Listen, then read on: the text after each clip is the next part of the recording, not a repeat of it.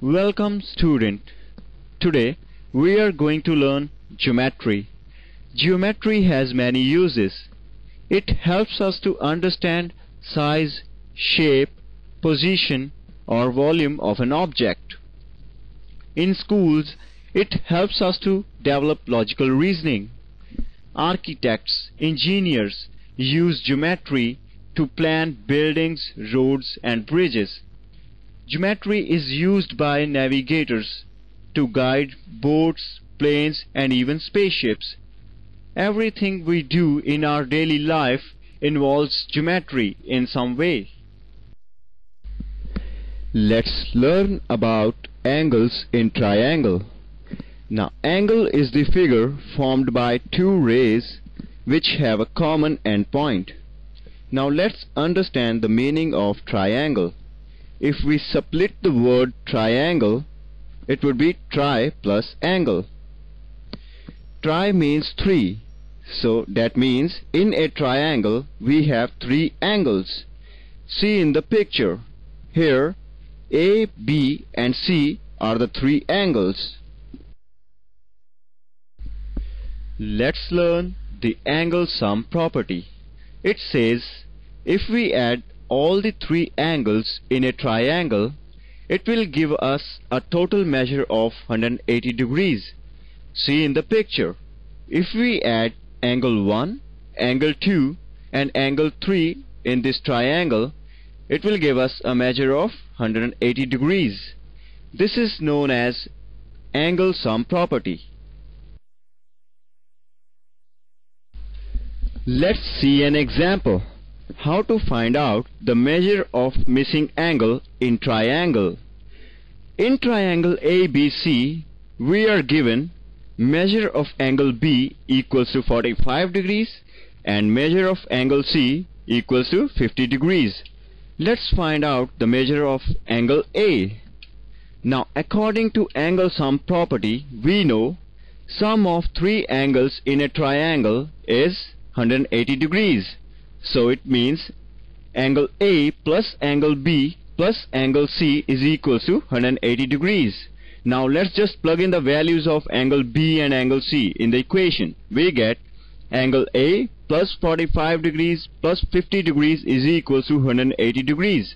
Now it will give us angle A plus 95 degrees is equal to 180 degrees. On subtracting 95 degrees from both the sides, we get the measure of angle A, that is 180 degrees minus 95 degrees is equal to 85 degrees. So measure of angle A is 85 degrees. Let's learn about different types of triangles. Now, on the basis of angles, triangles can be of three types. It could be scalene triangle, it could be isosceles or equilateral triangle. Let's start with scalene triangle. A scalene triangle is one in which the measure of all the three angles is different. See in the picture. In triangle PQR, measure of angle P is 99 degrees, measure of angle Q is 42 degrees and measure of angle R is 39 degrees. So all the three angles are different in measure. One more point to remember. In scalene triangle, measure of all the three sides is also different.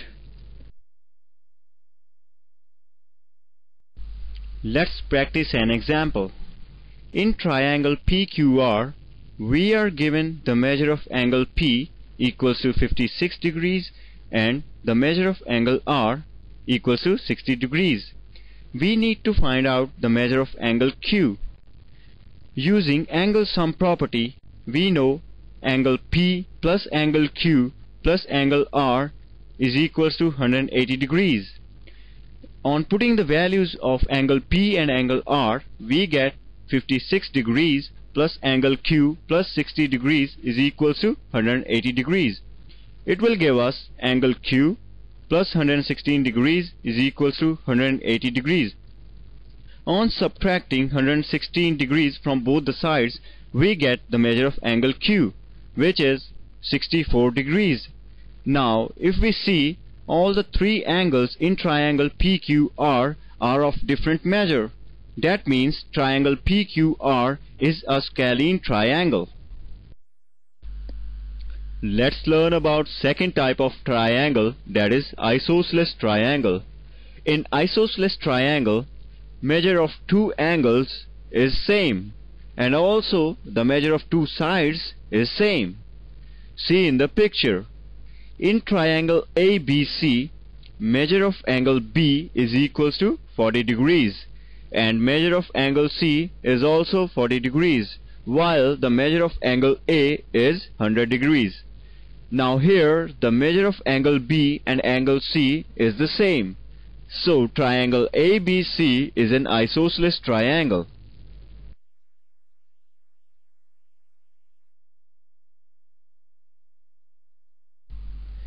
Let's practice an example. In triangle PQR, we are given with the measure of angle P, which is 80 degrees, and the measure of angle R, which is 50 degrees. We need to find out the measure of angle Q. From the angle sum property, we know sum of three angles of a triangle is equals to 180 degrees. So angle P plus angle Q plus angle R is equals to 180 degrees. Now let's just plug in the values of angle P and angle R. We get 80 degrees plus angle Q plus 50 degrees is equals to 180 degrees. We get angle Q plus 130 degrees is equals to 180 degrees. On subtracting 130 degrees from both the sides, we get the measure of angle Q equals to 50 degrees. Now, from the figure, we get to know that measure of angle Q is equals to measure of angle R, which is 50 degrees. Now, in isosceles triangle, we know that two angles are equal in measure. So it means triangle PQR is an isosceles triangle. Let's learn about equilateral triangle. In equilateral triangle, measure of all the three angles is the same. That is, angle A is equals to angle B is equals to angle C. Now, as we know from the angle sum property that the sum of the three angles in a triangle is equals to 180 degrees. Now, if we divide 180 degrees in three equal angles, it will be 60 degrees each. So in equilateral triangle, measure of each angle is 60 degrees, and it will be 60 degrees all the time.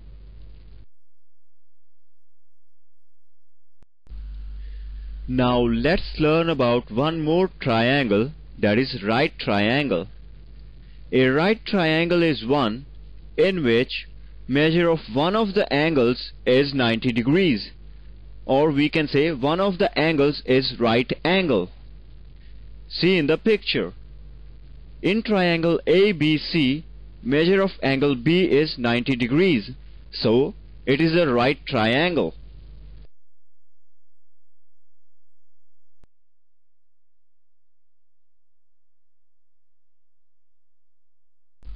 Let's practice an example. In right angle triangle PQR, we are given with measure of angle R is equals to 40 degrees and measure of angle Q equals to 90 degrees.